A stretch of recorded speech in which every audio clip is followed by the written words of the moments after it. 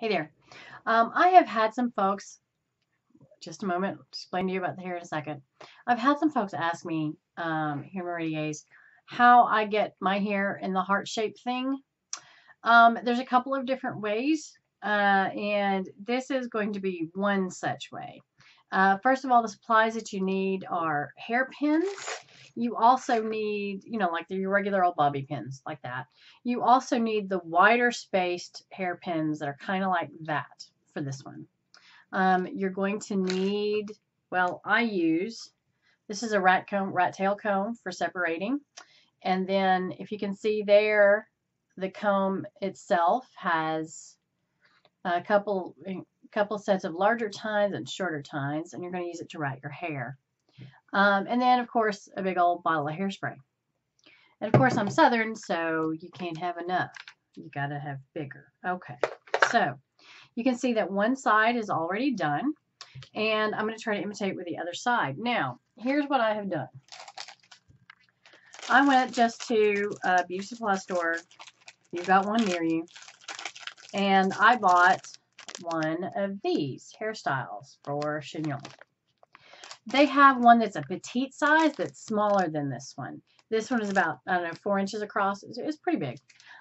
Anyway, and I cut it in half on two sides, opposing sides, and I got a piece that looks like that. Looks like that right there. Okay. So, now, what I have done, you really want to work with dirty hair if you possibly can. I have an event this weekend. I washed my hair yesterday. I will not be washing my hair before the event tomorrow unless something really bad happens. And so in order to make my hair dirty for this particular event, whatever, not event, but for this particular video, what I've done is I've basically sprayed some hairspray in my hair already. It's not going to add a whole lot more, I didn't really add it to add body yet. That's what I'm doing right now. So it'll have a chance to dry while I talk to you. Now, but I did add it to just dirty it up. So what you're going to do, you're going to rat it up just a little bit. Literally your back coming back towards your head. Back towards your head. All right. So now you can see it's a lot poofier than it was before. And it's not neat and tidy. Then you take this, and really simple, you just wrap it up. And you go like this, right? Now, this piece is too big. One of the things you can't see is, because the light keeps gadding about, is that it's too big. It's too big. It's going to show through. It'll show through up here, but it'll also show through back here, kind of on the side. And I can tell that by feel. So what I want to do then is I want to take my scissors, which were totally right here. Oh, I'll put them back in here. I'm going to take my scissors. I'm going to cut off this much. I cut this much off of the first one. So we're going to cut that much off. And the good thing about using these as opposed to like the bump it things or whatever they are is that these are closer to your hair color. In addition, if you wanted to, I guess you could take it out and spray paint it or whatever color that you wanted to. But you don't have to finish the ends if you don't want to. If you want to, all you have to do is take a lighter and hold it near, not in, and just let it kind of melt off, melt the ends off. Okay, so I have it about the right size. I'll probably need to mess with it a bit. And I'm going to do like I just did. I'm just going to roll it up as though I were putting it on a sponge roller. Now, I'm going to redo that because I started it in the wrong place. Okay. Excuse my snuffling. It's a very allergy sort of day for me, and I haven't had my allergy meds yet. So I got this mostly in place. Yes, that's not bad. All right, and I'm going to take this, and I'm going to stick it through such that I can pin it to my head. Forward, kind of at an angle, right? So we see this. Let's see if I can increase the light. I might not be able to, but you can see. All right. Yeah, I'm going to have to narrow down one of these ends here. So from here, you start playing with your pins and your hairspray. And you want to keep your rat comb around because you will use some of that. So what I'm going to do is take this out and reset it because I don't like the way it's doing.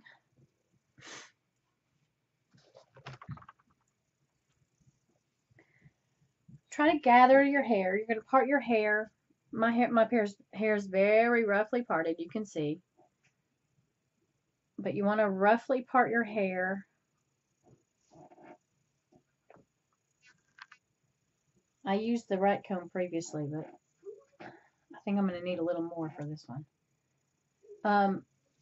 Most of the time, your the line that you're going to be ratting, the line that you're going to be parting so that you can get your hair ratted and get enough hair for the hairstyle is going to be approximately ear to ear. So you go from one ear across the top of your head to the front ear. Well, I've had some events in my life that have thinned my hair out for me, and so I have to play with it.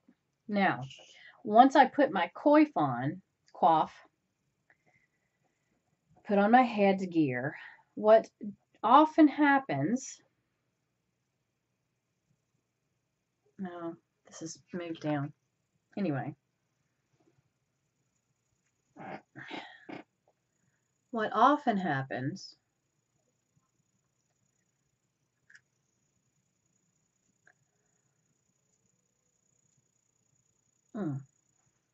is that I will have to adjust my coif fronts for the fact that, okay, that's not going anywhere.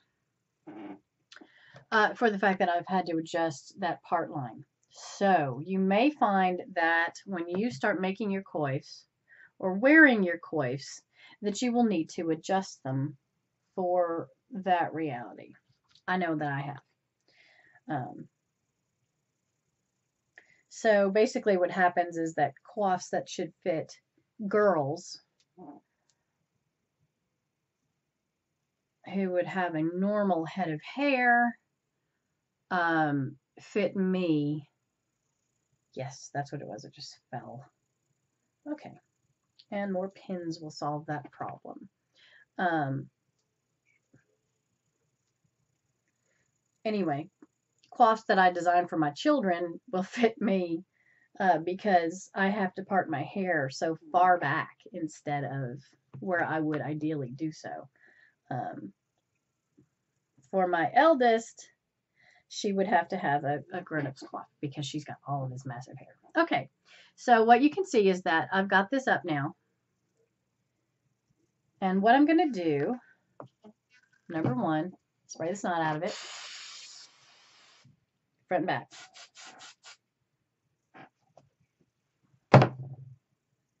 It might be a necessary evil, but it's a stinky evil. I don't like it much. I would prefer to use a pump one. To use a pump bottle, I have found that they just don't work as well. And so, okay, so what I'm doing now, this thing has been hairsprayed to high holy God. It's actually still a bit wet. So I'm going to take my rat comb and I'm going to use it as a smoothing. Give me a second. There we go. So that things are properly smoothed. Now I have a bit here on the very end that's trying to be recalcitrant and show the rat. So because this rat is basically rolled up netting, I can do that where I've pinned it in place. You can see here. And it shouldn't be visible now. There we go.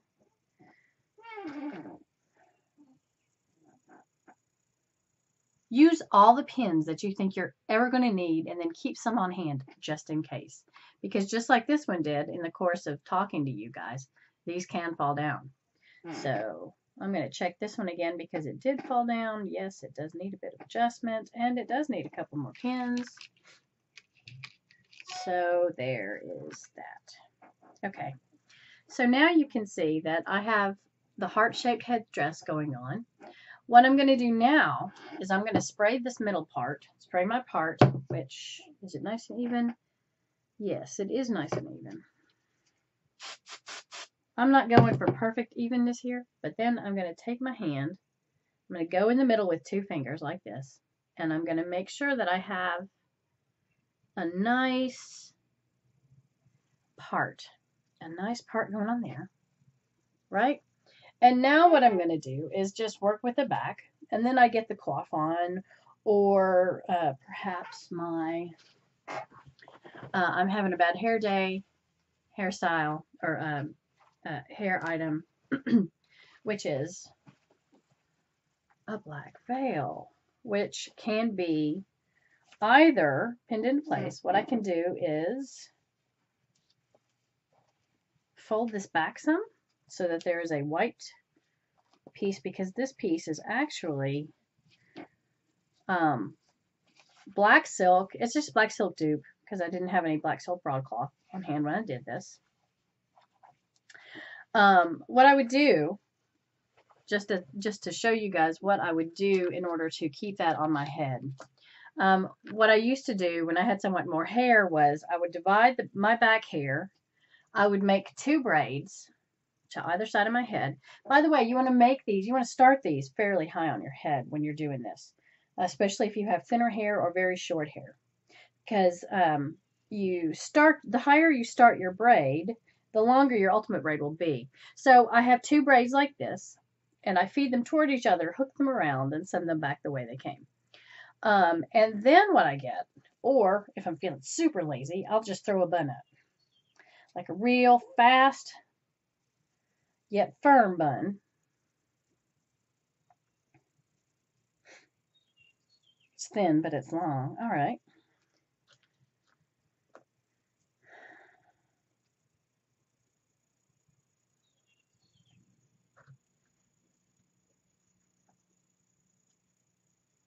Here we go.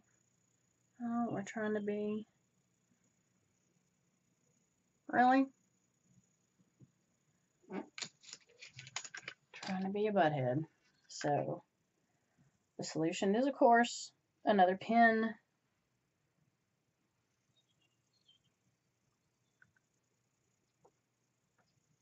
And more hairspray.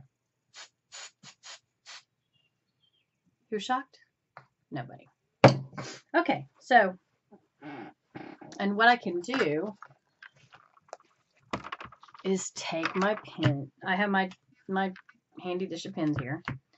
Magnetize and stay in place. And I use this. This is just, this is a longer veil, such as you might use for the base of a French hood, that kind of thing. Just a real easy hairstyle. I don't have to mess with the coif. I don't know. Honestly, I'm not sure where my coif is right now, which is why I'm using this, because this was to hand. So what I've done is I've set this here. I didn't put my bun far enough forward, excuse me. So I'm just going to move that real fast. All right. That's not ideal, but you'll get the idea. So basically, I made a bun practically right on top of my head. Some of you, that's not going to work. Some of you can do the braid thing really, really successfully. This is a quick throw it up and make it work effort. So here we go. Placing it right behind my coif, and now my pins are trying to stick out. All right, there's that. Now what I'll do, this is a big old long corsage pin, right, with the pearly end, nice and long, about 2 inches or so. And I'm going to pin through my silk and right into my bun, back out again, and then I'm going to sink the end in the bottom. Now, if I want to, what I can also do is fold this forward, ladies and gentlemen, and then I would take really what I want to use for this is a silk pin. Here's one. Is a silk pin. And again, it doesn't matter quite as much where you pin this into place. So here we go.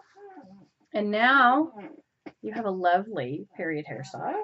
And I think I have this straight. Is this as straight? No, it's not as straight as it gets.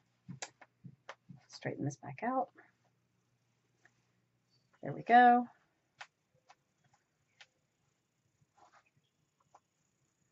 And you can enjoy your day with your very period hairstyle, right? Like this and like this. And yeah. So there you go. Yet more hairstyle, yet more hairspray, and I'll be moderately perfect. But this was my demo for how to teach you how to do a period hairstyle and wear some period headgear on top of it. So you guys have a great one.